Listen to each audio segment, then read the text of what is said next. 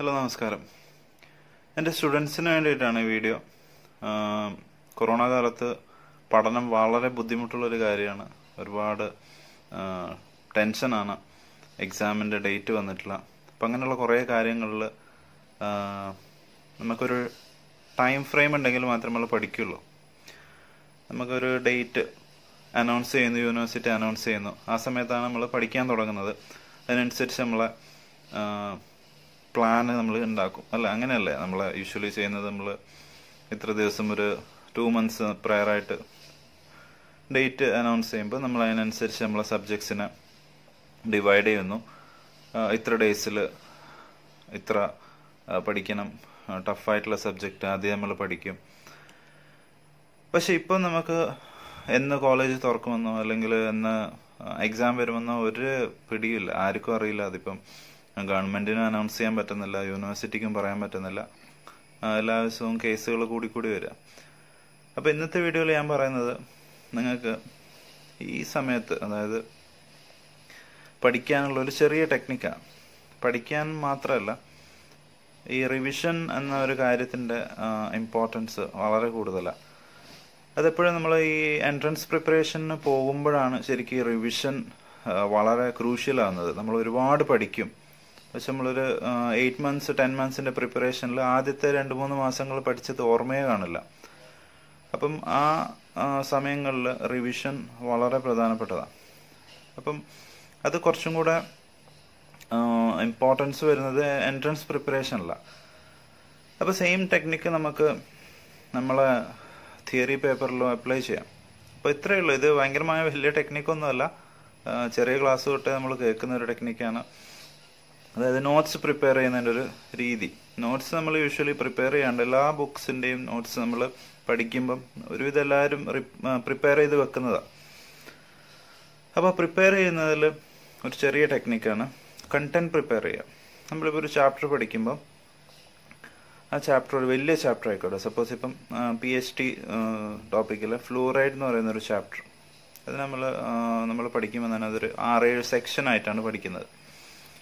അതിൻ്റെ ഹിസ്റ്ററി പഠിക്കും, systemic ഫ്ലൂറിഡേഷൻ, topical ഫ്ലൂറിഡേഷൻ, അതിൻ്റെ മെക്കാനിസം, പിന്നെ caries prevention mechanism, fluoride toxicity, ഡീഫ്ലൂറിഡേഷൻ, അങ്ങനെ കുറേ സെക്ഷനായിട്ടാണ് പഠിക്കുന്നത്. അതൊരു വലിയ ചാപ്റ്ററാണ്. നമ്മൾ അതിൻ്റെ നോട്ട്സ് നമ്മൾ പഠിച്ച പോലെ എഴുതി വെക്കുകയാണെങ്കിൽ എനിക്ക് തോന്നുന്നൊരു 20-25 പേജസ് വേണം ഒരു ബുക്കിൽ. അധിക പേരും ചെയ്യുന്നത് അങ്ങനെയാണ്. 25 പേജസ് നമ്മൾ റീക്രിയേറ്റ് ചെയ്ത് വെക്കും. നമ്മൾ പഠിക്കുന്നത് എന്താണോ അത് റീക്രിയേറ്റ് ചെയ്ത് വെക്കും. അപ്പം നമ്മൾ വീണ്ടും റിവിഷൻ എന്ന് പറയുന്ന കാര്യത്തിലേക്ക് എത്തുമ്പോൾ ഒരു 10 ചാപ്റ്റർ ഉണ്ടെങ്കിൽ 10 ചാപ്റ്ററിൻ്റെ ഒരു 50 പേജ്, അതായത് ടെക്സ്റ്റ് ബുക്ക് പോലെ തന്നെ വേറൊരു നോട്ട് നമ്മൾ എഴുതി വെക്കുക. അതിലൊരു കാര്യമില്ല. നമ്മൾ ചെയ്യേണ്ടതെന്ന് വെച്ച് കഴിഞ്ഞാൽ, ഈ ഫ്ലൂറൈഡിൻ്റെ ചാപ്റ്റർ ആണെങ്കിൽ നമ്മൾ first section history of fluorides, അതിൽ ഏറ്റവും പ്രധാനപ്പെട്ട ഒരു 3-4 പോയിന്റ്സ് നമ്മൾ എഴുതി വെക്കുക. അതിൽ 3 ഓത്തേഴ്സ്, ഫ്രെഡറിക് മെക്കെ, GV ബ്ലാക്ക്, ട്രെൻഡ്ലി എസ്റ്റീൻ, അവരെ 2-3 സർവേ, 21 സിറ്റി സ്റ്റഡീസ്, ഷൂലത് സർവേ, ആ സെക്ഷൻ കഴിഞ്ഞു. പിന്നെ നമ്മൾ സിസ്റ്റമിക് ഫ്ലൂറിഡേഷനിൽ വരുമ്പോൾ അതിൽ 4 ടെക്നിക്ക്, അതിനകത്ത് വരുന്ന സബ് ടെക്നിക്സുകൾ, അതായത് ഒരിക്കലും അത് ഇലാബറേറ്റ് ചെയ്ത് എഴുതാനേ പാടില്ല. ടോപ്പിക്കൽ ഫ്ലൂറൈഡ്സിൽ വരുമ്പം അതിൻ്റെ methods 3 sodium fluoride, stannous fluoride, APF, അതിൻ്റെ ഹെഡിങ്സും ചെറിയ സബ് ഹെഡിങ്സും. അപ്പോൾ ഈ 25 പേജിൽ നിങ്ങൾ എഴുതുന്ന, അല്ലെങ്കിൽ 20-25 പേജുകളിൽ എഴുതുന്ന നോട്ട്സ് നിങ്ങളൊരു 2-3 പേജിലേക്ക് കംപ്രസ് ചെയ്യും. അതായത് കണ്ടന്റ് മാത്രമേ അതിനകത്തുള്ളൂ, നിങ്ങൾ ഡീറ്റെയിൽഡ് ആയിട്ടൊന്നും എഴുതില്ല. അപ്പോൾ നിങ്ങൾ എല്ലാ ചാപ്റ്റേഴ്സ് ഇങ്ങനെ പഠിച്ച് കഴിയുമ്പം എന്ത് സംഭവിക്കുന്നത് വെച്ച് കഴിഞ്ഞാൽ, ഒരു വലിയ ടെക്സ്റ്റ് ബുക്കിൻ്റെ അല്ലെങ്കിൽ ഒരുപാട് ചാപ്റ്റേഴ്സിൻ്റെ വളരെ കംപ്രസ്ഡ് ആയിട്ടുള്ള, എന്നാൽ ഒരു കീ പോയിന്റ്സും മിസ് ചെയ്യാത്ത ഒരു ഈസി ആയിട്ട് റിവൈസ് ചെയ്യാൻ പറ്റുന്ന ഒരു നോട്ട് നിങ്ങളുടെ കയ്യിലുണ്ടാവും. ഒരു ചെറിയ നോട്ട് ബുക്ക്, ഒരു കംപ്രസ്ഡ് വേർഷൻ ഓഫ് നിങ്ങൾ ആ വലിയ ടെക്സ്റ്റ് ബുക്ക്. അപ്പം നിങ്ങൾ കുറച്ച് കഴിയുമ്പോൾ നിങ്ങൾക്ക് പെട്ടെന്ന് ഒന്ന് റിവൈസ് ചെയ്യണമെങ്കിൽ ഈ നോട്ട്സ് മാത്രം നോക്കിയാൽ മതി. അപ്പം നിങ്ങളെ സ്ട്രൈക്കിംഗ് ആയിട്ടുള്ള എല്ലാ പോയിന്റ്സും നിങ്ങൾക്ക് കിട്ടുകയും ചെയ്യും. പിന്നെ നിങ്ങളത് പഠിക്കുമ്പോൾ ഭയങ്കര ഈസി ആയിട്ട് നിങ്ങൾക്കത് പഠിക്കാൻ പറ്റും. അപ്പോൾ ഇത് യൂഷ്വലി MDS പ്രിപ്പറേഷനിലൊക്കെ അപ്ലൈ ചെയ്യുന്നൊരു ടെക്നിക്കാണ്. വലിയ ടെക്നിക്കൊന്നുമല്ല, ഇത് വളരെ ഈസി ആയിട്ട് എല്ലാവർക്കും ചെയ്യുന്നതാണ്. പക്ഷെ ഇങ്ങനെ നോട്ട്സ് പ്രിപ്പയർ ചെയ്യുന്നവർ വളരെ കുറവായിരിക്കും. വളരെ പ്ലാൻഡ് ആയിട്ടും സിസ്റ്റമാറ്റിക് ആയിട്ടും പഠിക്കുന്ന ഒരു കോമൺലി അപ്ലൈ ചെയ്യുന്ന ഒരു ടെക്നിക്കാണ്. അതായത് കംപ്രസ്ഡ് നോട്ട് ക്രിയേറ്റ് ചെയ്ത് വെക്കുക. അപ്പോൾ നിങ്ങൾ പഠിക്കുമ്പോൾ തന്നെ ആ ചാപ്റ്റർ പഠിച്ചു കഴിഞ്ഞാൽ വളരെ ഈസിയാണ്. ഒരു 1-2 മിനിറ്റ് അതിനെടുക്കുള്ളൂ. നിങ്ങളൊരു ചാപ്റ്റർ പഠിച്ചു കഴിഞ്ഞാൽ അതിൻ്റെ കീ പോയിന്റ്സ് എഴുതി വെക്കുന്നു, അടുത്ത ചാപ്റ്ററിൻ്റെ കീ പോയിന്റ്സ്. അപ്പോൾ നിങ്ങൾ ഇതിലൊരു കംപ്രസ്ഡ് ആയിട്ടുള്ള വളരെ ഷോർട്ട് ആയിട്ടുള്ള ഒരു നോട്ട് നിങ്ങൾ ക്രിയേറ്റ് ചെയ്യപ്പെടും. അപ്പോൾ നിങ്ങൾ എക്സാമിന് എടുക്കുമ്പം എല്ലാ ചാപ്റ്റേഴ്സും പഠിക്കുമ്പം ഇത് വെച്ച് നിങ്ങൾക്ക് റിവൈസ് ചെയ്യാം. ഈ കീ പോയിന്റ്സ് എന്തായാലും നിങ്ങളതിൽ ഓർമ്മയുണ്ടാവും. പിന്നെ അതിനെ ബിൽഡപ്പ് ചെയ്തെടുത്താൽ മതി. എപ്പോഴും ഒരു പേപ്പർ വാലുവേറ്റ് ചെയ്യുന്ന ഒരു ഇവാലുവേറ്റർ ഒരിക്കലും നിങ്ങൾ മുഴുവൻ കണ്ടന്റ് വായിച്ചു നോക്കില്ല.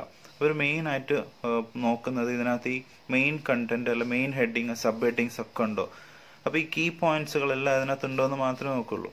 ഒരു 90% ഇവാലുവേറ്റേഴ്സ് നിങ്ങൾ പേപ്പർ മുഴുവൻ വായിക്കില്ല. അപ്പോൾ ഇവാലുവേറ്റേഴ്സ് നിങ്ങൾ പേപ്പർ വായിച്ചു നോക്കുന്നില്ല. അപ്പോൾ അവർ ഈ കീ പോയിന്റ്സ് സെർച്ച് ചെയ്യുമ്പോൾ നിങ്ങൾ ഈ സബ് ഹെഡിങ്സും ടൈറ്റിലും കണ്ടന്റും ഒക്കെ പ്രോപ്പറായിട്ട് ഇതിനകത്ത് ഉണ്ടെങ്കിൽ നിങ്ങൾക്ക് ബാക്കിയുള്ള കണ്ടന്റ് നിങ്ങൾ അത്ര പ്രോപ്പറായിട്ട് അറിയില്ലെങ്കിൽ നിങ്ങൾക്ക് മാർക്ക് സ്കോർ ചെയ്യാൻ പറ്റും. അപ്പം നിങ്ങൾ ഒരു വർഷത്തേക്കാണ് പഠിക്കുന്നത് അല്ലേ, എല്ലാ വർഷവും പാർട്ട് 2 മാത്രമാണ് 6 മന്ത്സിലേക്ക് വരുന്നത്. അപ്പോൾ ഈ 1 ഇയറിലേക്ക് നിങ്ങൾ പഠിക്കുമ്പം ലാസ്റ്റ് മൊമെന്റാണ് പഠിക്കുന്നത്, അല്ല എപ്പോഴാണ് പഠിക്കുന്നതെങ്കിലും നിങ്ങൾ ഈ നോട്ട്സ് പ്രിപ്പയർ ചെയ്ത് വെച്ച് കഴിഞ്ഞാൽ നിങ്ങൾക്ക് ലാസ്റ്റ് മൊമെന്റിൽ എക്സാമിൻ്റെ ഡേറ്റ് വരുമ്പോൾ അല്ലെങ്കിൽ എക്സാമിന് പെട്ടെന്ന് പഠിക്കണമെങ്കിൽ ഒരു 2-3 ഡേയ്സിൽ നിങ്ങൾക്ക് മുഴുവൻ റിവൈസ് ചെയ്യണമെങ്കിൽ ഈ നോട്ട്സ് നിങ്ങളെ ഭയങ്കര ഹെൽപ്പ് ചെയ്യും. ഇത് ശരിക്കും എൻട്രൻസ് എക്സാമിൻ്റെ ഫൈനൽ റൗണ്ട് ഓഫ് പ്രിപ്പറേഷനിൽ ചെയ്യുന്നൊരു ഇത്. നമ്മൾ ഒരുപാട് പഠിക്കും, ഒരുപാട് ടെക്സ്റ്റ് ബുക്സ്, ഒരുപാട് MCQs ബുക്സ് ഒക്കെ നമ്മൾ കംപ്രസ് ചെയ്ത് ചെറിയ ചെറിയ നോട്ട്സ് ആക്കി വെക്കും. അപ്പോൾ ലാസ്റ്റ് നമ്മൾ ഫൈനൽ പ്രിപ്പറേഷനിൽ ഇത് മാത്രമേ നോക്കുള്ളൂ. മുഴുവൻ ടെക്സ്റ്റ് ബുക്കുകളോ മുഴുവൻ MCQ ബുക്സുകളോ ഒന്നും നോക്കില്ല, ഈ ഒരു കംപ്രസ്ഡ് നോട്ട്സ് മാത്രമേ നോക്കുള്ളൂ. അപ്പോൾ ഇത് വളരെ എഫക്റ്റീവ് ആയിട്ടുള്ളൊരു കാര്യമാണ്. ഒരുവിധം നിങ്ങൾ വളരെ നല്ല രീതിയിൽ സ്കോർ ചെയ്തിട്ടുള്ള നല്ല റാങ്ക്സ് കിട്ടിയിരിക്കുന്ന ആൾക്കാരോടൊക്കെ ചോദിച്ചു കഴിഞ്ഞാൽ അവരൊക്കെ പറയും. ഇത് നമ്മളൊക്കെ അറിഞ്ഞതെന്ന് വെച്ച് കഴിഞ്ഞാൽ നമ്മൾ PG എക്സാംസിന് പോകുമ്പോൾ അതിന് മുന്നേ ഒരു PG എക്സാംസിനെ പറ്റിയുള്ള ഒരു വർക്ക്ഷോപ്പ് ഉണ്ടാവും, എങ്ങനെ PG എക്സാംസ് എഴുതണം. ബിക്കോസ് നമുക്ക് ഒരു 10-30 ടെക്സ്റ്റ് ബുക്സുകൾ ഉണ്ടാവും. 3 മണിക്കൂറിനുള്ളിൽ ഈ ഇത്രയും കണ്ടന്റ് നമ്മൾ എങ്ങനെ കംപ്രസ് ചെയ്ത് എഴുതും. അപ്പം എത്ര നിങ്ങൾ പഠിച്ചിട്ടും കാര്യമില്ല, അത് പ്രോപ്പറായിട്ട് നിങ്ങൾ പേപ്പറിലേക്ക് നിങ്ങൾക്കത് എഴുതി വെക്കാൻ പറ്റിയാൽ മാത്രമേ നിങ്ങൾക്ക് മാർക്ക് കിട്ടുള്ളൂ. അപ്പം നമ്മൾ കുഹാസ് എക്സാമിൽ നമുക്കറിയാം ഒരുപാട് പേർക്ക് 1, 2, 3 മാർക്സിന് സബ്ജക്റ്റ് ഫെയിലാവുന്നവരുണ്ട്. 47, 48, 49 അതൊക്കെ ശരിക്കും വെച്ച് കഴിഞ്ഞാൽ ഒരു ഇവാലുവേറ്ററും നിങ്ങൾ ഫെയിലാവണമെന്ന് വിചാരിച്ച് ചെയ്യുന്നതല്ല. അവർ എക്സാം പേപ്പർ വാലുവേറ്റ് ചെയ്യുമ്പോൾ നിങ്ങൾ 48-ൽ 49-ൽ വന്ന് നിൽക്കുന്ന അറിയില്ല. പിന്നെ അത് ആവറേജ് എടുക്കുന്നതാണ്. ആവറേജ് എടുക്കുമ്പോൾ ഓട്ടോമാറ്റിക്കലി 48-ലും 49-ലും വരുന്നതാണ്. അപ്പോൾ നിങ്ങൾ എക്സാം പ്രിപ്പറേഷനിൽ നിങ്ങൾ പഠിക്കുന്ന രീതിയിലുള്ള ചെറിയൊരു ചേഞ്ച് ഉണ്ടാക്കിയാൽ തന്നെ നിങ്ങൾക്ക് ആ 45 to 50-ലുള്ളത് 50 to 55 അല്ല അതിൻ്റെ മുകളിലേക്ക് കൊണ്ടുവരാൻ പറ്റും. അപ്പോൾ അതിനുള്ളൊരു വളരെ ഈസി ആയിട്ടുള്ള ഒരു ടെക്നിക്കാണ്. നിങ്ങൾ ഇതിൻ്റെ നോട്ട്സ് പ്രിപ്പയർ ചെയ്തിട്ട് അവസാനം എത്തുമ്പോഴേക്ക് നിങ്ങൾക്ക് ആൻസർ അറിയായിരിക്കും, പക്ഷെ നിങ്ങൾ അതിനകത്തുള്ള കീ പോയിന്റ്സുകൾ മിസ് ചെയ്യും. നിങ്ങളത് എഴുതി വരുമ്പം അതിനകത്തുള്ള കുറച്ച് കീ പോയിന്റ്സുകൾ മിസ് ചെയ്യും. അങ്ങനെ നിങ്ങൾക്കൊരു 1/2 മാർക്കോ 1 മാർക്കോ പല ക്വസ്റ്റ്യൻസിലായി നഷ്ടപ്പെടുമ്പോഴാണ് നിങ്ങൾക്കൊരു ഓൾ ടുഗദർ ഒരു 3-4 മാർക്കോ മിസ്സാവുന്നത്. അപ്പോൾ ഈ 3-4 മാർക്കായിരിക്കും നിങ്ങൾ ആ 50 എന്നുള്ളൊരു ബോർഡറിൽ കടത്തുന്നത്. അപ്പോൾ നിങ്ങൾ ആ ഒരു സിമ്പിളായിട്ടുള്ളൊരു കാര്യമാണ്. നിങ്ങൾ പഠിക്കുന്നതിൻ്റെ കൂടെ തന്നെ ഈ കംപ്രസ്ഡ് ആയിട്ടുള്ള ഒരു നോട്ട്സ് പ്രിപ്പയർ ചെയ്ത് നിങ്ങൾ നോക്കുക. അപ്പോൾ ഈ ടൈമിലൊക്കെ നിങ്ങൾ മെല്ലെ മെല്ലെ പഠിക്കുന്നുണ്ടാവും. അപ്പോൾ ഈ പഠിക്കുന്ന സമയത്തൊക്കെ ഇപ്പോൾ ഒരുപാട് സമയമുണ്ട് പഠിക്കാൻ. അപ്പം പഠിക്കുമ്പോൾ ഇങ്ങനെ ഒരു ചെറിയ കാര്യം ചെയ്ത് നോക്കൂ. അപ്പോൾ നിങ്ങൾക്കത് വളരെ എഫക്റ്റീവ് ആയിരിക്കും. അപ്പോൾ നിങ്ങൾ എക്സാമിൻ്റെ ടൈം ആകുമ്പോൾ ശരിക്കും അത് നിങ്ങൾക്ക് മനസ്സിലാക്കാൻ പറ്റും ആ ഒരു ചേഞ്ച്. അപ്പോൾ സ്റ്റുഡൻസിന് വേണ്ടി ഒരു ചെറിയ കാര്യം പറഞ്ഞതാണ്. അപ്പോൾ ശരി, താങ്ക് യു.